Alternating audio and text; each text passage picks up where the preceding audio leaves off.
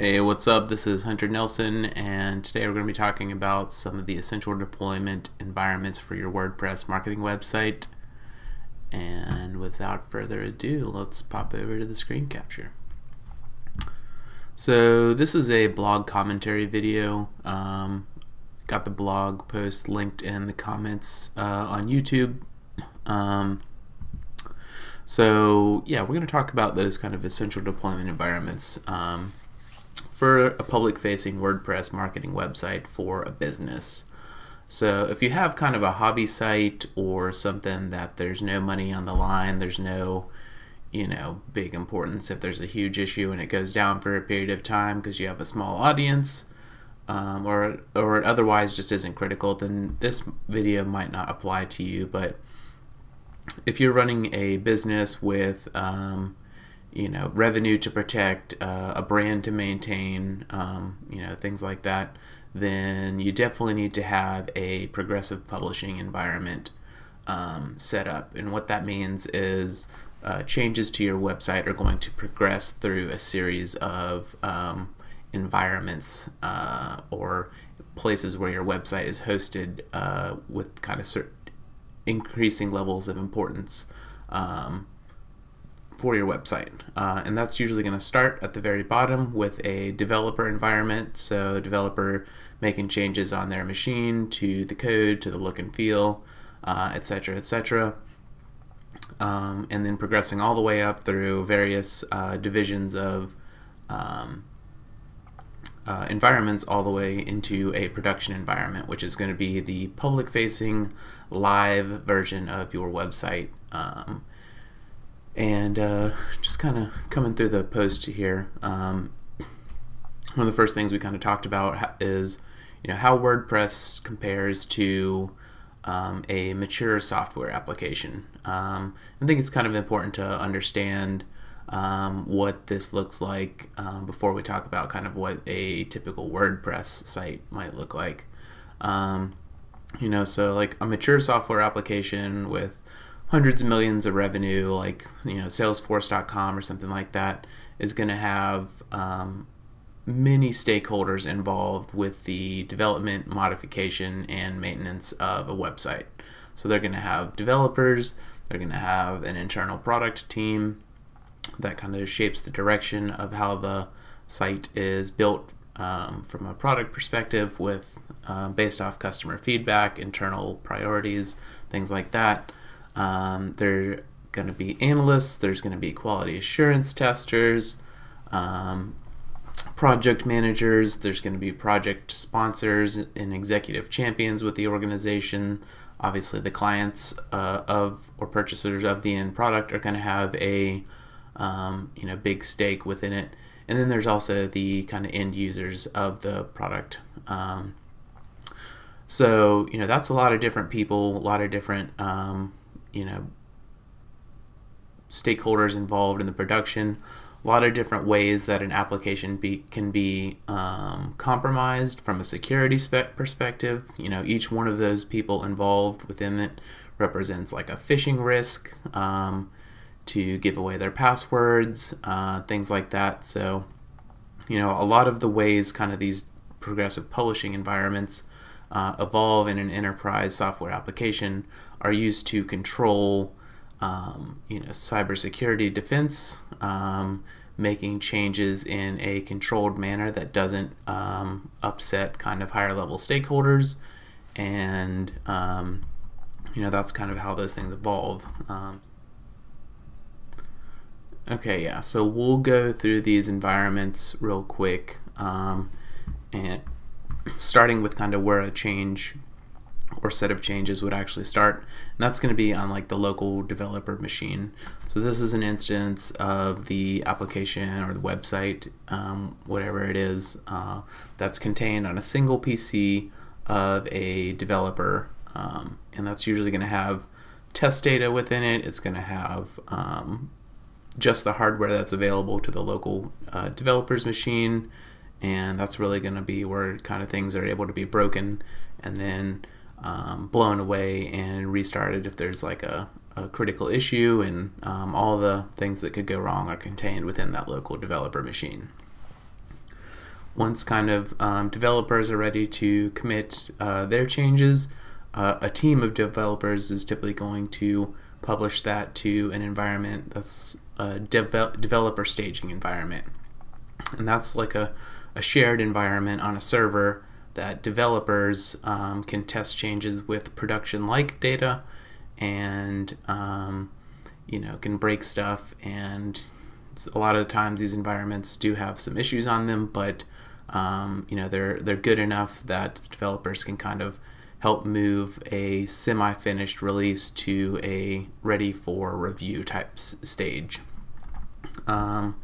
And once the kind of release of changes is kind of in that next step, that will be pushed to a staging environment, and that's where like internal team members like quality assurance analysts, business analysts, team leads, kind of the non-technical, non-developer, but still internal to the team that's involved in the release, is going to go and start reviewing these changes and making sure that they're what the client asked for, and kind of identifying some of the business level concerns with those changes, and making sure that they're good before they're shown to the client.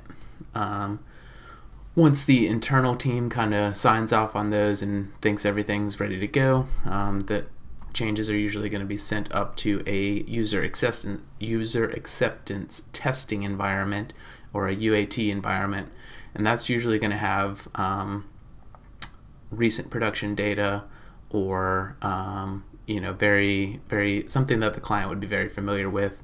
A lot of times developers and internal stakeholders won't even have access to this, so it's only clients that are going to have access to it, so they can do their testing. And this is kind of like a more polished version of the release, and it's meant for the clients to kind of provide sign off on at this point.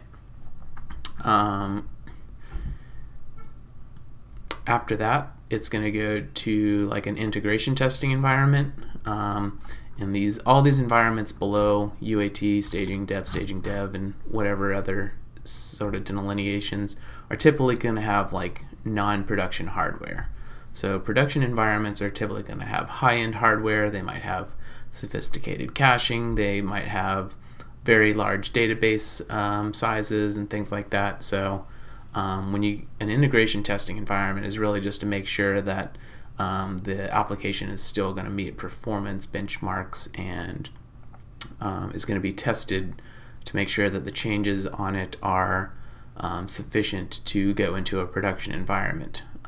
So that's really the kind of purpose of that. And then once those tests pass, they're going to go to a production environment. And integration testing environments are usually going to have like clients aren't going to have access to it. Internal teams are going to have access to it. Developers aren't going to have access to it. Usually like site reliability engineers or like specialized testers that have more hardware expertise are going to be the ones that have access to this.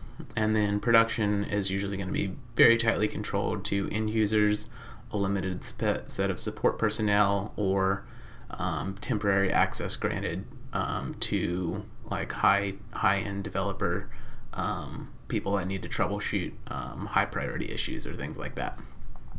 So that's kind of like a good helps you understand like what's going on in a more sophisticated environment. And this is something that WordPress websites do grow into occasionally. So, but a lot of this isn't needed for smaller, under $10 million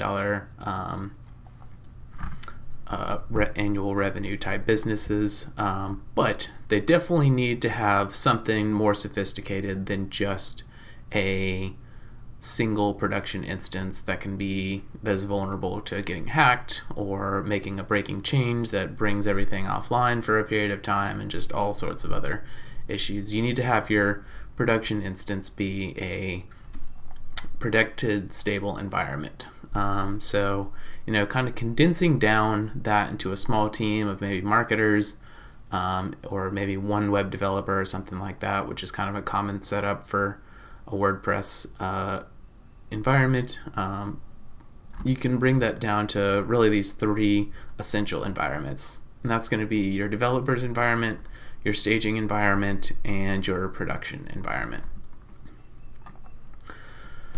So your developer environment is still going to be that contained on a single PC machine, and this is going to be very similar to what we saw in like the more mature applications environments. It's still going to have one person where they can blow away the website and pull down the latest version and kind of start over if there's a critical issue on their machine and prevent that from boiling up into staging or production.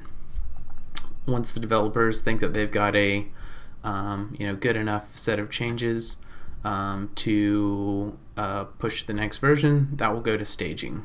And staging is a good place for internal members of the team that are not developers to collaborate on things like content edits and non-code related changes in WordPress, because like in WordPress, a lot of the changes that are going to be done are going to be edits to text on web pages, uploading new images, publishing blog posts, creating new landing pages, things like that. So a lot of times there's not even a developer involved in most changes, but those changes do need to be produced on a staging environment.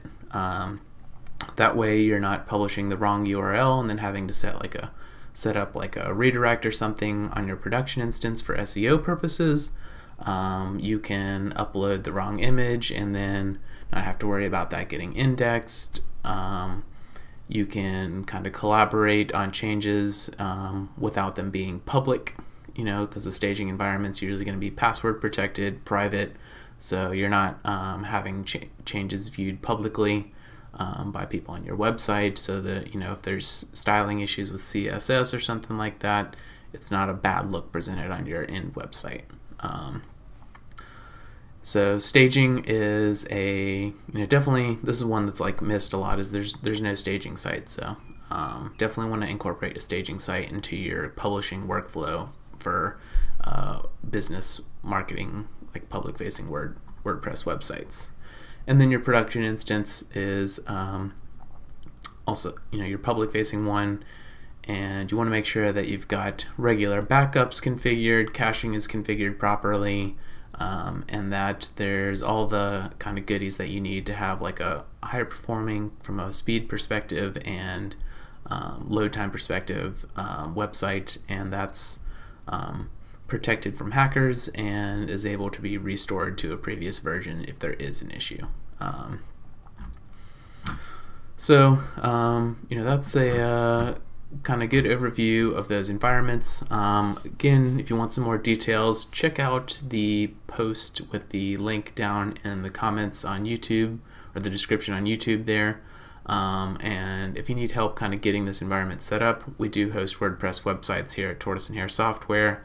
Can get your website kind of migrated over to our hosting and get you set up with this like progressive publishing environments, and kind of help improve your workflow for your WordPress website. So reach out if you need any help. If you have any questions, comments, feedback, let us know in the comments below here on YouTube, and we'll be happy to answer anything for you. And if you're watching this video on YouTube, definitely subscribe. We're publishing regular content here, and thanks for watching, and until next time.